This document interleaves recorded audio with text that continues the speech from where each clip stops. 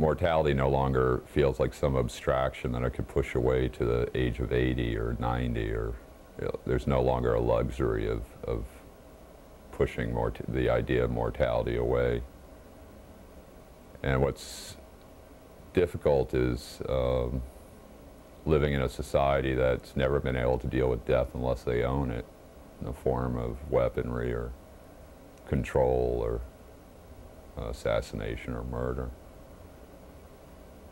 And most people I know seem to not be able to help but continually abstract notions of death, or most people I know can never even speak the words death. And given that the effects of this disease hasn't really begun to show itself externally for me, I find that if I run into people that I know and they ask me how I feel, and if I feel really terrible and I tell them that, the common response is, "Oh, but you look great." Almost as if that means, well, I'm not going to disappear, I'm not going to die immediately, so therefore they can avoid the whole notion of illness and death, or abstract it to a later point. Most of the people that I've known or been friendly with over the years, I don't bother to associate with anymore because of what I feel is their response to this epidemic, or to the response, their lack of response to the idea of mortality itself, the fact that they can't deal with it, have the luxury to not deal with it for the moment. And I just find it too odd or frustrating to care to experience the reflection of my slow illness and death in their eyes, or in their lack of response. And I have a friend who died about a month and a half ago from AIDS, and towards the end of his life, he would sit at my table and just say, "I hate healthy people. I just hate healthy people." And you know, I really understood it wasn't a shocking statement. It's people with some relative degree of health. Not all people, but most people just tend to abstract mortality, thinking that somehow it's something they'll have to deal with when they're, you know, in their 70s or 80s. And here we are in our 20s and 30s and 40s, you know, dealing with this loss and dealing with this sense of mortality around us and inside of us. So to be at a relatively young age and be witnessing so much death and to be experiencing so much death, you know, sets off, I guess, emotions that would lead somebody to say that they hate healthy people. I'm still trying to acclimate myself to the idea of my own death, but it's more that my sense of what life is has slowly been emptying out, so that things like reason are really difficult things to arrive at this point. I find that ideas of reason for living, reason for making things, reason for communication, are slowly becoming like a void or one big blank, and you know, something of just emptiness. It's like seeing the functionings of the world, you know, through the window or walking down the street occasionally, and those functions or those movements of other people and other, you know, of the little particulars of the structure of the society just lose, again, meaning or reason. Or they become less and less meaningful, or they... It's something about stopping or no longer being able to create and sustain a direction for myself, or some abstract point in what we call future to move towards. Things just touch me less and less, and all the semblances of living that people do or create or enact somehow become more and more empty. I mean, I would prefer that people speak the word death and acknowledge the death that comes along with this disease. I mean, we're not all, you know, asymptomatic muscle boys and kickboxing dykes, you know, fighting this epidemic. There is, you know, there's a tendency in the face of media images of AIDS, you know, that we've been fed over the years. There's a tendency to try to fight those images so that there were created statements like people living with AIDS, people fighting with AIDS, you know, which I find nothing wrong with, and I agree with trying to dismantle those media images, but then I think at times in the activist community that there's a tendency to go into total denial about death, which a society has always done anyways. I mean, I always felt as a teenager and growing up that if this society even could for 5 minutes deal with mortality on a coast-to-coast level, I mean, in education and, you know, our institutions and our schools, that most of us would never be doing the things that we're doing, that we wouldn't care to live in and support the social structure if we really understood something about our mortality. And to leave the bed of a friend who can't even put a spoon in his own mouth and then go to some public gathering where somebody makes a statement that AIDS is not about death is outrageous to me. It's no less outrageous than what common media will do. I guess the problem is to find a way of expressing the effects of this epidemic that gather in all aspects of it, not just singling out certain aspects like people living with AIDS.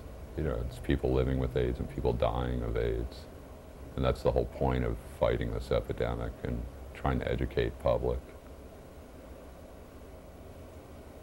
I think, you know, it brings up other issues too, you know, that, I mean, that I've experienced over the last 7, 8 years of buzzwords like courage and strength, that he or she was so courageous as they came to their death, or he or she had so much strength, and they're just buzzwords for politeness. And I'm not going to crawl into the media grave of AIDS and just die courageously or politely. You know, I have no desire to be polite in the face of being slowly murdered. Well, I know that I'm not, you know, if I die, I'm not going to die simply because I got fucked in the ass without a condom or swallowed some stranger's cum. I know that I'm going to die because of the way this disease has been handled by those in positions of power. And I would say that they're the owners of newspapers, the owners of TV stations, owners of radio, all members of organized religion that have failed to address this epidemic because they prefer to maintain that this disease has a moral code and a sexual orientation, and that to them is makes these people who are dying of this disease or affected by this disease expendable. And also politicians,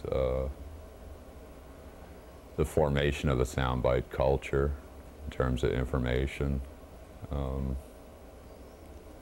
It's really those in positions of power in this country that are responsible for the way this disease is spreading and killing.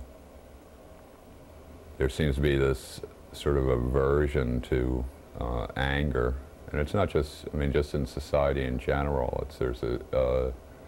Anger gets the same treatment as mortality, which is people just go into denial about it, or somehow anger as an emotion is yet another taboo in this country, that we should suppress our anger, or we shouldn't speak angrily, or we shouldn't. It's the same thing as, you know, the courage or strength being buzzwords for polite, that one should act polite in the face of being slowly murdered. Anger is an emotion that I think is extremely valuable. It's a transitory emotion.